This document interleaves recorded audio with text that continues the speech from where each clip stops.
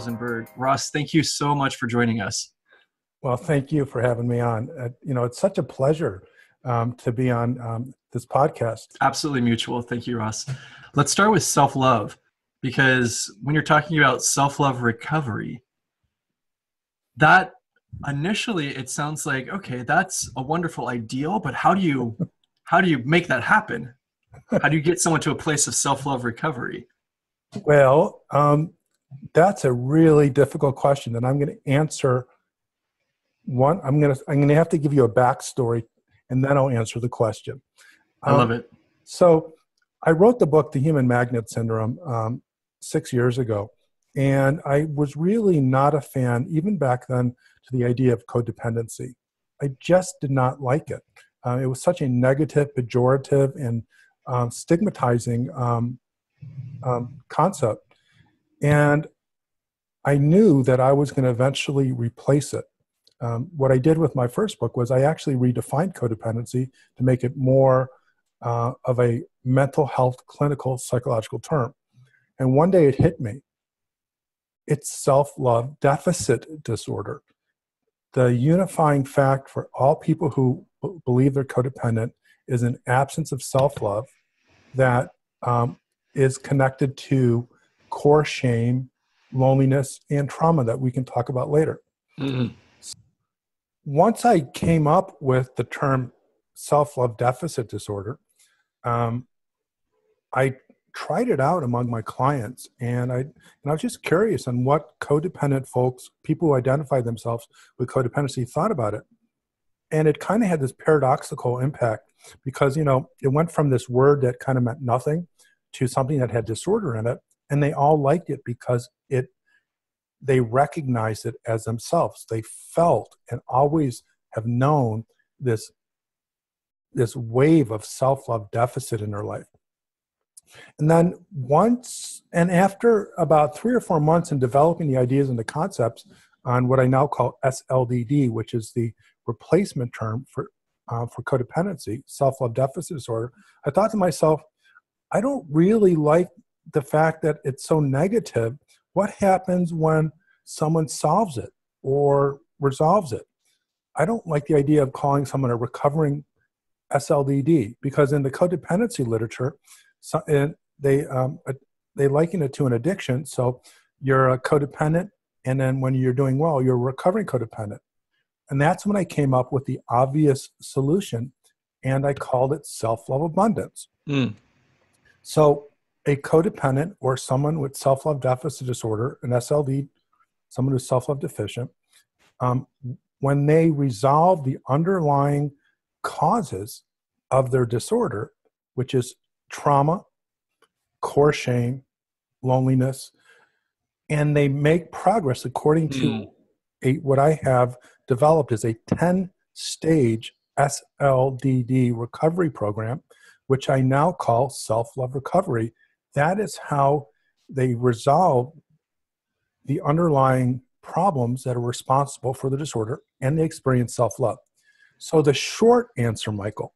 Yep. Oh, I thought this was the short answer. It actually is. But the short answer of the short answer is that you reach self-love by tracing back its origins and solving it at its roots. Mm. And there is no way that a person can ever find self-love or recover from self-love deficit disorder if they don't resolve the attachment trauma that caused it. This is why in my new book, The Human Magnet Syndrome, I say codependency therapy has never really worked, because it's nothing short of Band-Aid therapy, because these folks are deeply traumatized in a way that they're not only unconscious about it, they're not able to solve it. And it takes a therapist that can trace back its origins, which is the trauma of the origins of the self-love deficit disorder, and resolve it. So it's a long and sometimes difficult path, but I've seen so many people make remarkable changes in their life for the better. I know that there are a lot of people who have resistance to therapy, that they think that all psychotherapists are just quacks or that this is just confusion and that you're making problems. But one of your metaphors that for me helps to cut through a lot of that criticism is this metaphor of the trauma fossil. Right. Can you unpack that for us? The trauma fossil, well, actually the trauma fossil follows my my explanation of what I call Paleopsychotherapy. When I was a little boy, I dreamt of being a paleontologist to find dinosaurs. And it's funny how later I would turn that childhood fascination into what I do as a psychotherapist. So if we understand that self-love deficit disorder is caused by attachment trauma, and we also understand that it is placed in the part of our mind, just like any other form of post-traumatic stress disorder, where we cannot remember, don't want to remember. We call that repression. So it's represented unconsciously in another part of our brain. Therefore, the person who is the trauma survivor or who has been victimized by it, they don't know what happened. And so when I am working with an SLD, it's not as easy as saying, so what happened when you were a child? Because most of them cannot recall it. And if they could, there's a countervailing force in their brain that says, no frickin' way, I'm not going to let you remember it. And that really is textbook trauma theory. So to help my clients figure out what happened, I came up with this metaphor that we have to dig one layer at a time, and every layer represents a linear representation of where they are. It's that linear representation of trauma. And you're going to find fragments at every level. And so being a wannabe paleontologist, I call them trauma fossils. That the trauma is not, we think about a dinosaur. The dinosaur, it's not that all the bones are going to be in one area. They're going to be spread out through a variety of areas. And the job of the paleontologist is to take each fossil that in itself might not tell you what's going on, but have one fossil, dig some more, find the other fossil, and one fragment at a time, put them together. And once you get the whole set of fragments, you can understand the trauma. In every layer, you go deeper, you find more trauma fossils, and then you're going to get to the layer of when it all happened. And that's when you can understand this trauma and metaphorically take it from the unconscious mind, where it's not safe to remember, to integrate it to the conscious mind and take that fossil. And as they do in some of my favorite, and I love when I see these reconstructions of dinosaurs or reconstructions of paleo Neanderthal man. You can see exactly what happened, and then there's the story. And to me, that connects paleontology to trauma resolution. We put together the trauma fragments, and we help a person understand the story, what happened to them. And when they can see it, they can integrate it, and it's no longer needed. The mind no longer has to fight so hard to keep it repressed. That's so fascinating. Let's build one more metaphor here out of your trauma fossils, because I love this, that there's like these radioactive forces that are or these radioactive pulses coming out from the trauma fossils. So in a similar way, in a traumatized brain, it's like that trauma is giving off this repeated ghosting signal. That by ghosting, I mean that the original signal keeps echoing. But there's these ghosted echoes of that trauma that just break through the mind at spontaneous times and cause these spikes in depression and anxiety. That's what a PTSD person's life is like if they've got post-traumatic stress disorder. That from the hippocampus, from the memory, this trauma ghost spontaneously just breaks through and keeps haunting their conscious life. Do you see in your work a correlation with the way that trauma and PTSD affect the mind, that you think that, yeah, this whole like metaphor of a ghost springing out of the hippocampus and haunting the mind, from your side of view, from your point of view on the clinical side, does that, biopoetic framing of a trauma ghost that, comes out of the hippocampus and haunts the mind, does that fit in with what you see in the clinic? This is why I just love talking to you, Michael, because you bring a scientific explanation to some of these ideas that I've been working with. And it's just wonderful to know that there's science behind it. So I have this concept that I call the wounded child. And so the way that I conceptualize attachment trauma is similar to the way you conceptualize this wounded ghost, or was that what you called it? The trauma ghost. The trauma ghost is that the trauma is stored in another part of our brain that we cannot access directly. And as we understand with PTSD, there's leakage, and that leakage comes to us in all sorts of forms. And I'd like to think that that leakage comes in the form of what you would call the trauma ghost. What I teach my clients is that when we experience what you call the trauma ghost, we are experiencing that child they used to be at the point of their trauma, who they cannot access through memory. They can only access through body sensations, feelings, through bits of memory. And as my clients move towards self-love recovery and we start to integrate the trauma memories, more of this comes back.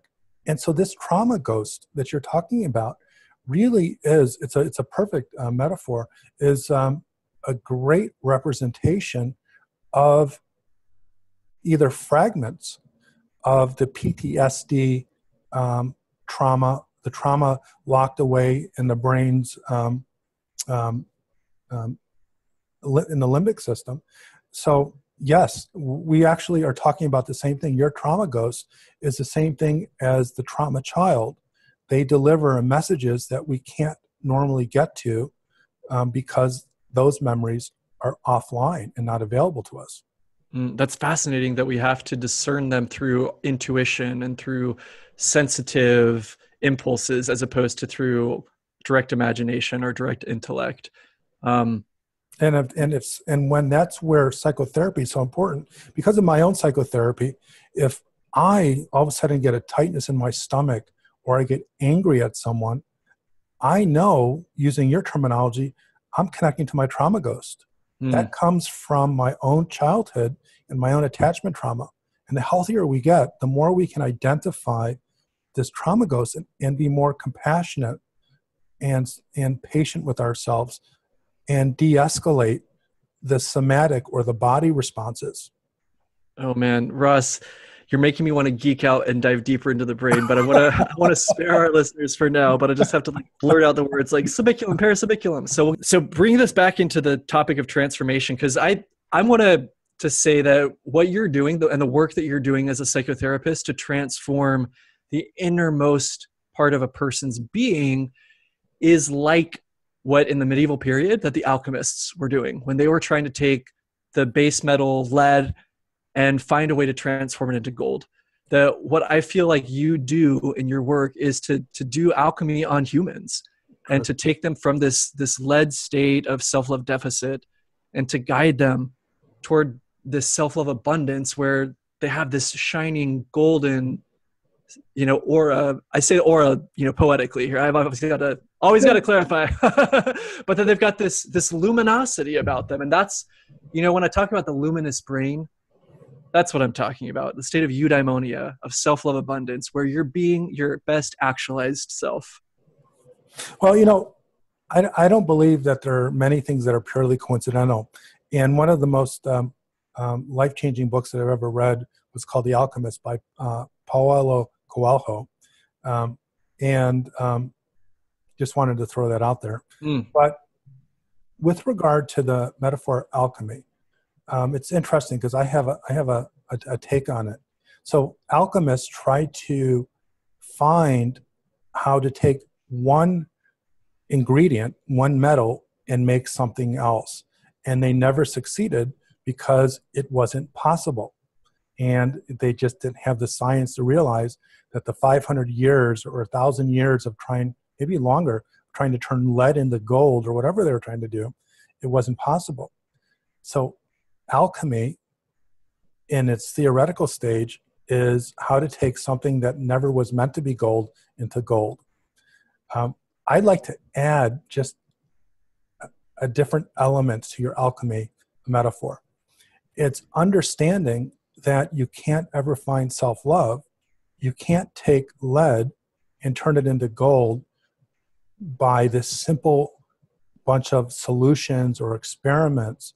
It requires a fundamental reorganization of everything you know and everything you believe, and to come to understand that the old way will never work, just like alchemy never turned it into gold.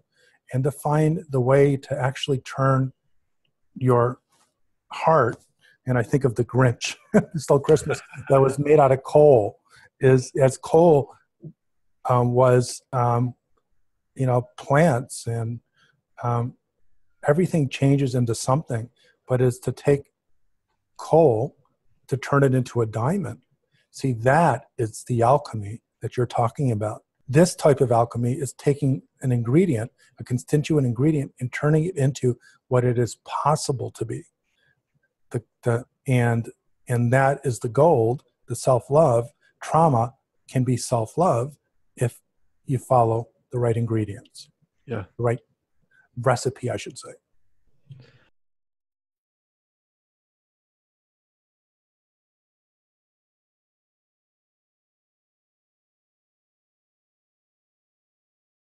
I love the way that you're nuancing this metaphor, Ross, because this actually goes back to Erik Erikson, that you're saying that alchemy was taking something and trying to make it deviate from its natural potential, whereas with human development, we're trying to take an individual and make them actualize their inborn potential. So it's not changing their nature, it's actualizing their highest potential. Ross, thank you so much for being on our show. This has been a real pleasure and a real illuminating experience to be able to talk with you. Let me know when the next time you want me on, because not only am I grateful for the opportunity to be a part of your podcast, but I think that you and I have this very cool synergy going on. And the more I talk to you, the more ideas that I have. So I appreciate that. And then if I may, I'd like to do a little bit of self-promotion. I'd like your viewers and listeners to consider purchasing my new book, The Human Magnet Syndrome, The Codependent Narcissist Trap. It can be purchased at selfloverecovery.com or at Amazon.